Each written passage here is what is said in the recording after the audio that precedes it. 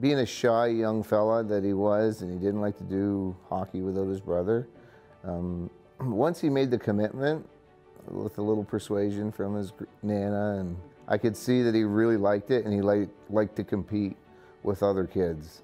So I would say, you know, right around minor Adam, I could see he was really committed and wanted to be challenged all the time.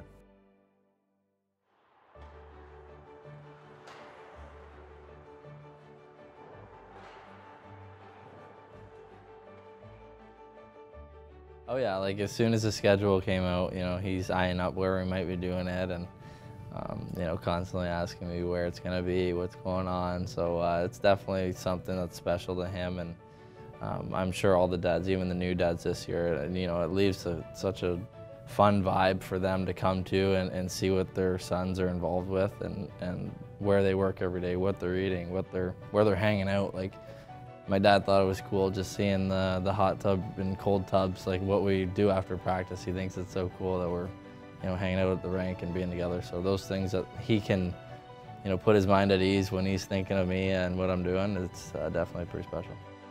Obviously, being a long way from home, it's not the easiest trip to make out. So, you know, there's only 1 or 2 a year, but you know, obviously Hexie's kind enough to let the dads come in and be a part of it. And with my dad being here for the 3rd year, I think he was pretty comfortable and understands, you know, how things work in the behind the scenes. And I know for me this year, I enjoy, you know, some of the first-year guys and the dads that you don't know as well, and this is their first crack at it.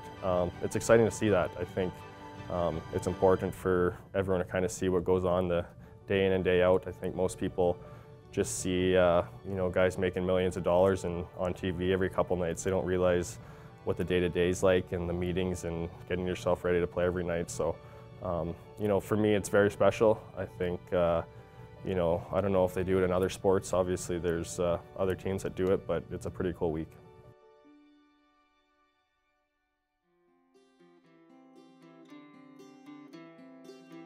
Actually, it was funny because when he was young, he was like, I wouldn't say dominate, but he was always, and I think a lot of it was because I had the outdoor rinks. So he was so much better early, like, you know, even 6, 7, because he could skate ahead. And obviously, you know, the better you are, the more fun you have because you're scoring goals, you're involved, right? So when he was young, he was always definitely involved, and then it kind of got up to Pee-wee or whatever, and then a little bit of a size caught up to him. He was a little smaller, but he always, what kept him, I think, kept him going was he was always had the feel for the game, like the hockey sense.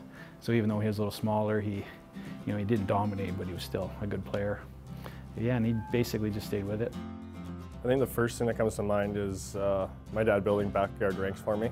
You know, he built a couple houses, but the house that they're in now was probably one of the first in the neighborhood. So started all behind the house, it moved across the street and then up the road for many years. So, you know, when I think back to starting hockey, obviously for me that's where it started with my dad, and, you know, even my sisters once in a while out on the rink, and then it grew into a neighborhood thing and kind of blossomed from there.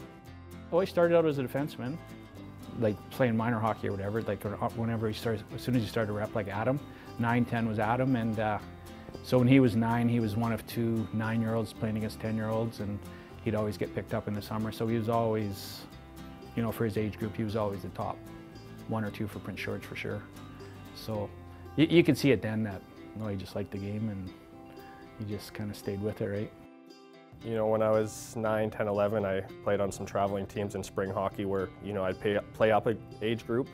And then, you know, I think once I reached, you know, bantam and midget, I didn't quite keep growing like the rest of the kids. So, you know, I became a smaller kid and didn't make a few of the top end teams. And, you know, I think that's kind of where my hard work and dedication to hockey came in and, you know, kind of pushed me over the hump a bit. You know, it pushed me to junior and gave me a bit of edge, and, you know, I had to change my game a little bit, and, you know, from there it was something that I just kind of had to work at and keep going until, you know, I got older, and, you know, the same thing I have to do every day now.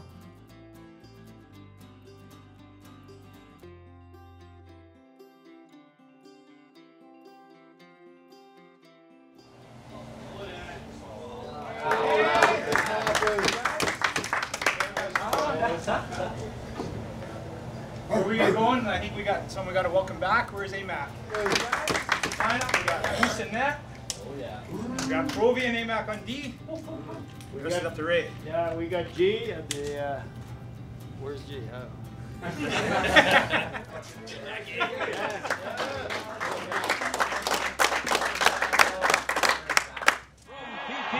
Paints Arena in Pittsburgh. It's the Flyers and the Pittsburgh Penguins as the two division rivals meet for the first time this year. There's Konecny. Back down low. Raffle gets it out. Manning. He'll take the shot. Score!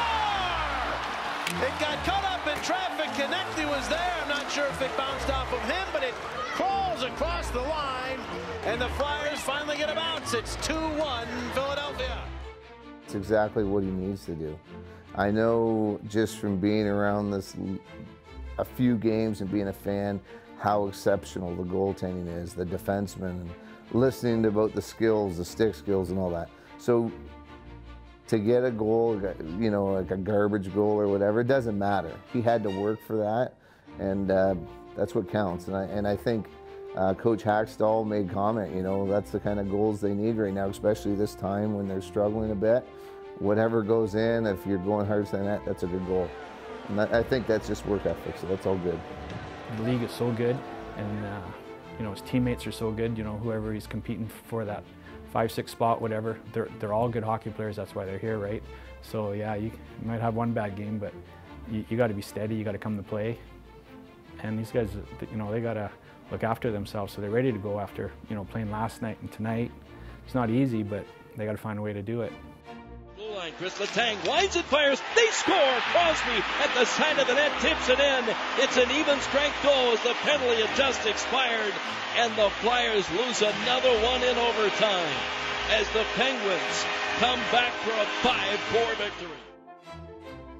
Obviously, it was like a really tough way to lose the hockey game, but you know, they come one time. The dads only get to enjoy being on the bus, being in the locker room one time. So, you know, a lot of the guys are pretty good about it. Like, we're still bummed out, but we, you know, put on a still happy face, and we're, you know, letting them do their thing, hang out after the game and on the bus, on the plane. So, you know, it's definitely not what we wanted.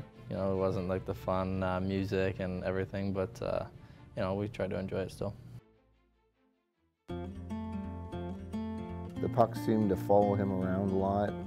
He seemed to, you know, be getting goals and all that kind of stuff. But he was just a step ahead, and he seemed to be understanding what was going on and where he had to be. He was just a little bit ahead, a little bit advanced that way, and it just kind of continued to progress throughout his young life. Originally, I didn't want to play hockey. I you know, was nervous to meet people. I wasn't very social. Probably now people wouldn't believe me because I won't shut up, but back then I just was nervous to meet everybody. I was uncomfortable on the ice, and anyways, my parents ended up just signing me up for hockey, saying, you know, let's go. And then after the first day, it just fell in love with the sport, and you know, then came mini sticks and road hockey, and everything just came together, and that's how I started. Well, he was definitely athletic and competitive.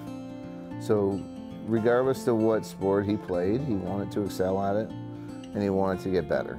But growing up, we didn't allow them to do basically whatever they wanted. We had to pick and choose because we're busy financially, all that kind of stuff.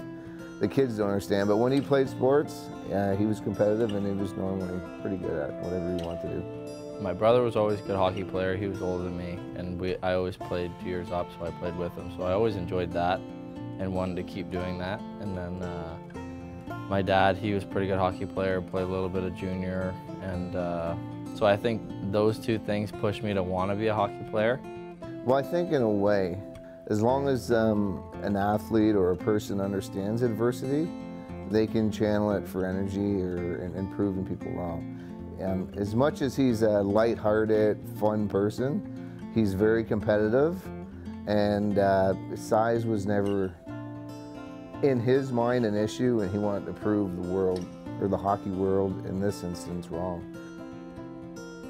My dad's always been one that never gave up on anything, and you know, we did a little thing for him, and becoming a firefighter, like, that was pretty cool, and it shows like where I get a lot of my, you know, I guess traits as a character traits. Like, he's determined in whatever he does, whether it's work, whether it's you know, cooking dinner, I don't know, what you name anything, like, he wants it to be perfect in everything he does, and I think that's a lot of where I get my stuff from, and it comes a lot from both my parents. Like, my mom's the same way, and my brother as well. So it definitely helps when you have a house full of you know, those kind of character traits, and then it rubs off on you for sure.